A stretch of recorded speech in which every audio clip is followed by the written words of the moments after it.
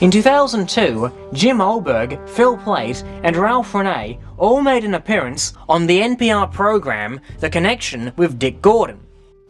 Now, Jim, stay with me. I want to turn to another writer. This is a man who has published his own book. It's called NASA Mooned America. The title makes it pretty clear where Renee stands. Renee is outspoken among those who think that Apollo 11 never did land on the moon, and he's joining us from his home in New Jersey. Hi, Renee. Hello. Dick, there's one thing, that the people that are taking this apart are not conspirators. We don't know each other until after we're published or whatever. So the word conspirator is applied to anybody that criticizes the government who was in conspiracy if this is not true. Well, no one's ever done that. You're making that up. No one's ever applied the word conspirator to you. Well, sure you did.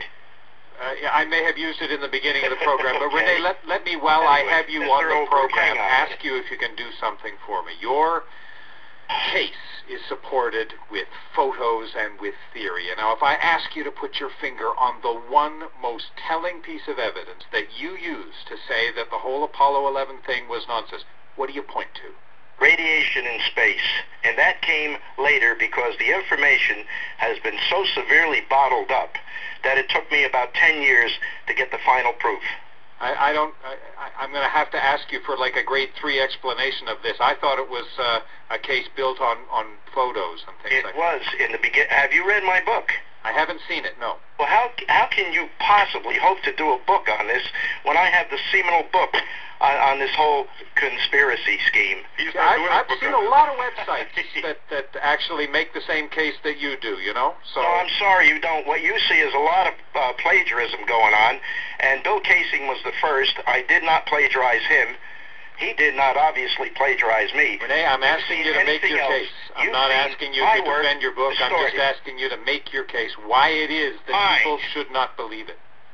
Fine. I'm going to regular phone. Okay? Am I clear? I can hear you. I'm just wondering if you can yes, I can. make the case for me. Have you ever heard the name John H. Malden? New to me. Well, he was an ex-astrophysicist for NASA. He wrote a book called Prospects for Interstellar Travel. On page 225 of his book, we find these statements. Hang on while I get to them. Here we go. Whoops. Come on, phone. This is a direct quotation.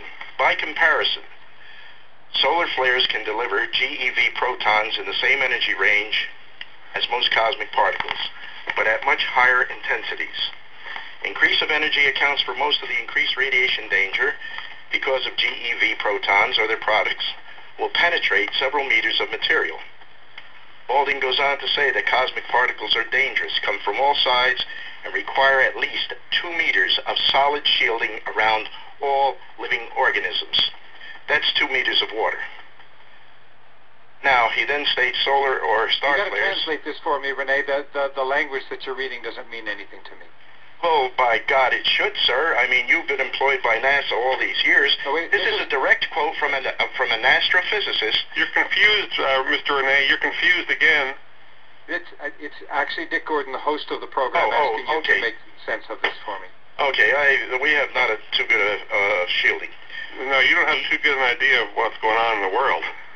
Sir, you're either a NASA apologist and totally ignorant, or you're a liar. I'm here to determine which. Who's the radiation belt? Who's the radiation belt named after? Who's the radiation belt named after? James Van Allen. I'm going And what does James Van Allen say about the danger of the radiation belt? Okay, you want to jump past Malden? Fine. Here we go. James Van Allen in 1959 in the March issue of Scientific America on page 39. The title of the article is Radiation Belts Around the Earth.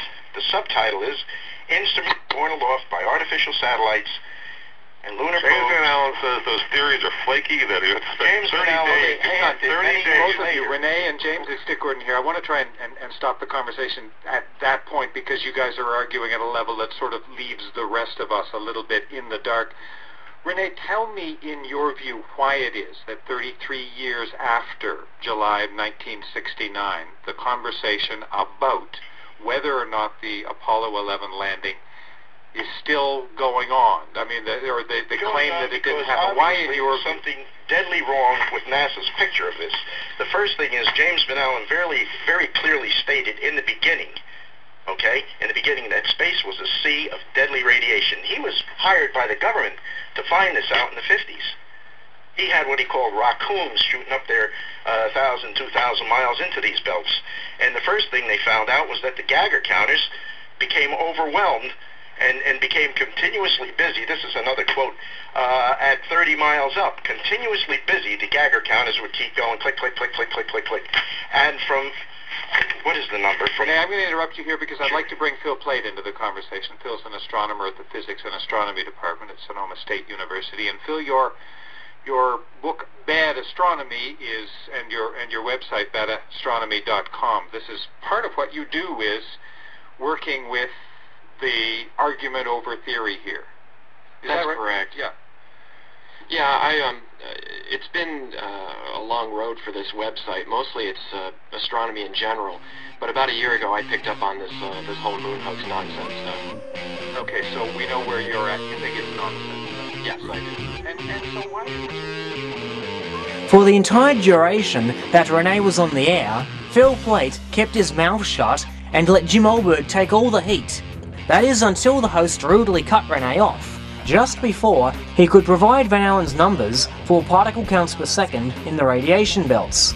Yet Phil Plait claims, I dealt with Renee many years ago on an NPR broadcast where they had called me and said, we want to do a moon hoax show, and I said, that's great. And they said, we want to have one of the big moon hoax guys on.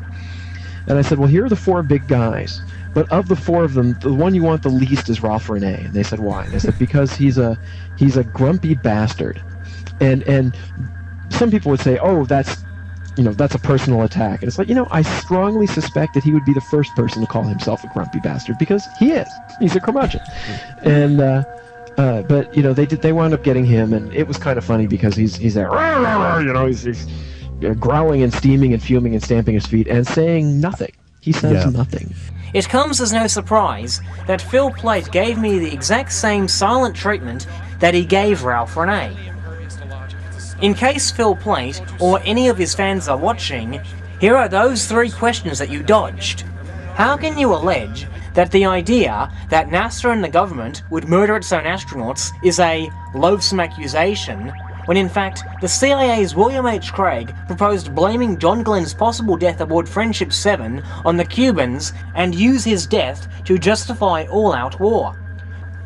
How can you frequently allege that Bill Kaysing claimed any kind of space travel is impossible, when, in the exact same interview that you refer to, Bill Kaysing explicitly states, I will concede that certain unmanned vehicles might have made it to the moon. The Russians are supposed to have sent some unmanned vehicles to the moon, and possibly our Surveyor did land on the moon.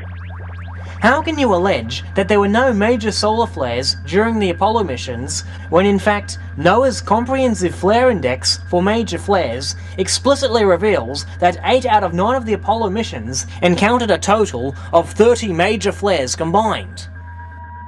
Are you going to answer these questions and substantiate your claims, or instead, are you going to give us the exact same silent treatment that you have given me all these years whenever I asked you along these lines?